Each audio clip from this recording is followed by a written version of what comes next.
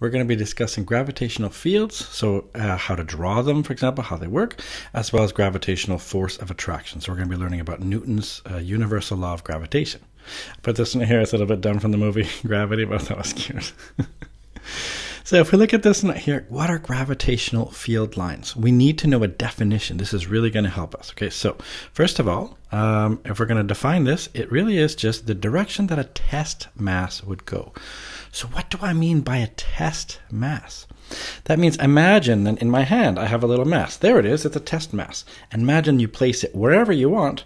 Which direction does it go? You draw an arrow in that direction and you're set. So for example, near a gravitational body like the Earth, for example, I'll just draw on a little piece of the sphere here. Of course it goes around. So if I want to draw the gravitational field lines, just keep in mind it's where a mass would go. So if I was right above the surface, like let's say I placed it right here, where would it go?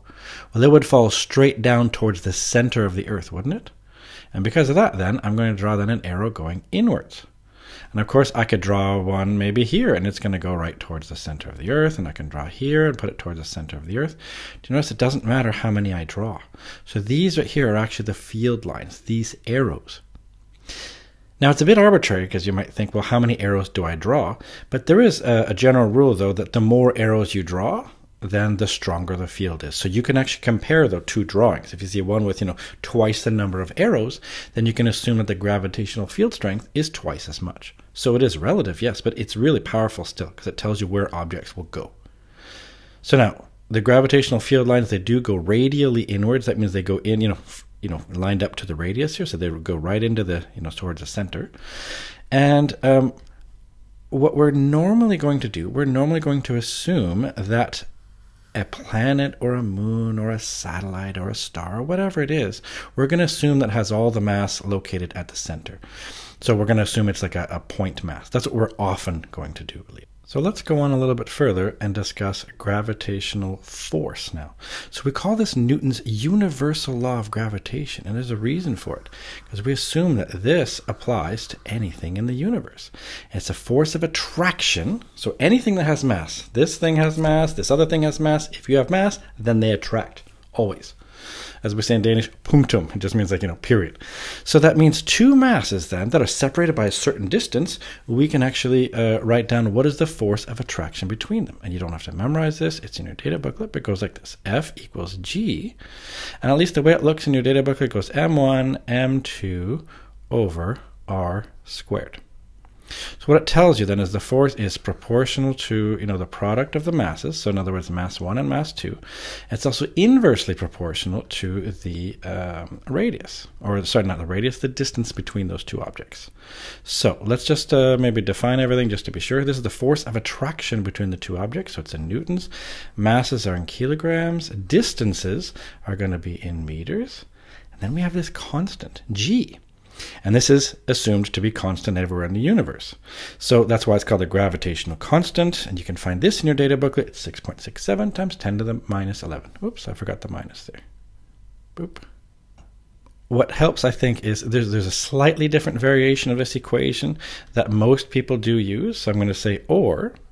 You could write it like this, F equals G. And what some people like to do, like to write a big M for like the big mass, if there's a more massive one, like the star or the sun or the planet or whatever it is.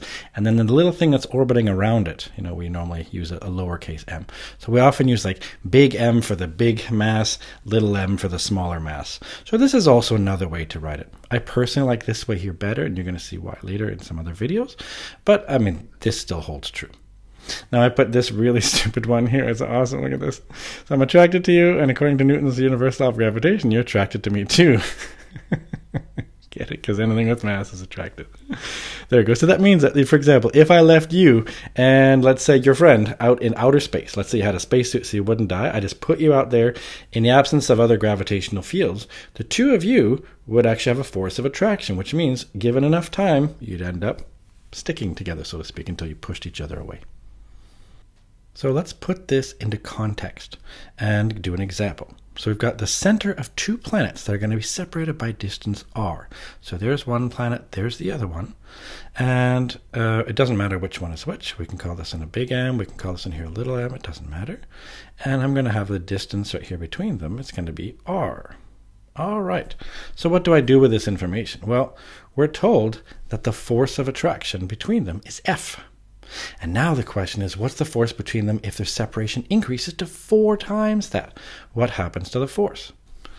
Now, there's 2 ways to do this, at least 2 ways that I could think of doing this. One, I think I'm going to call it like brute force, just using the equation, let's see what happens. But there's a quicker way as well. I'll show you that in a second. So one way could be brute force.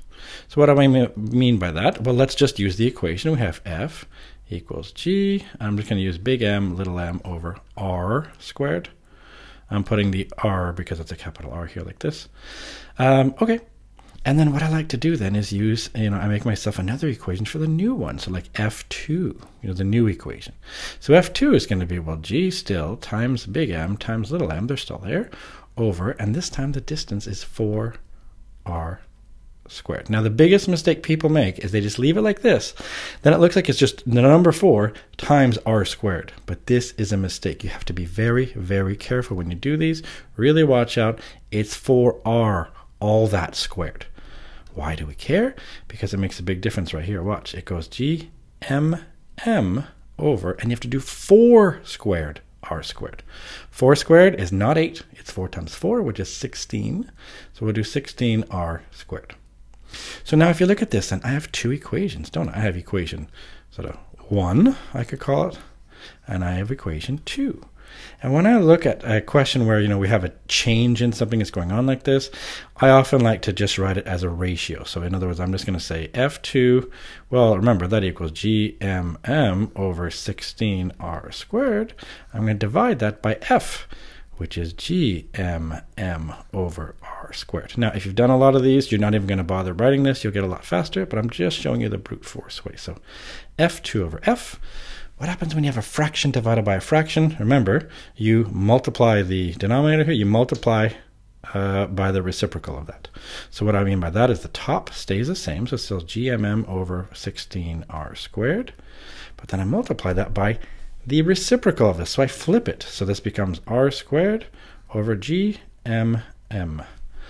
And if you look carefully, you'll see that lots cancels out. The GMMs cancel out, the R squareds cancel out, and all I'm left with is F2 over F equals 1 over 16.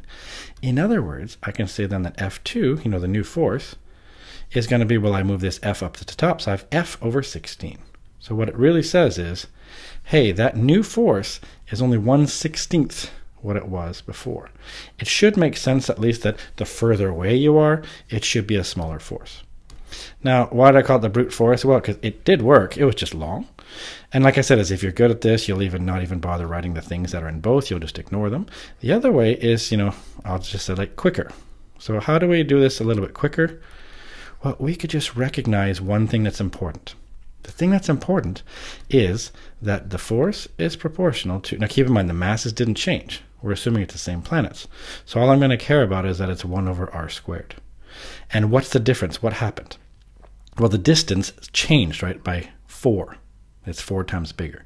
So what could I say then? I could say, that means the force is proportional to, let's see, it's going to be 4 squared, so that's just 16. Right? Because, well, maybe I'll just show the other step. I'll say that's 4 squared. So that means the force is proportional really to 1 over 16 in this case. What does that really mean then? That means that the new force is going to be 1/16, because it's a 1 over 16. It's going to be 1 over 16th the original force. Ta-da!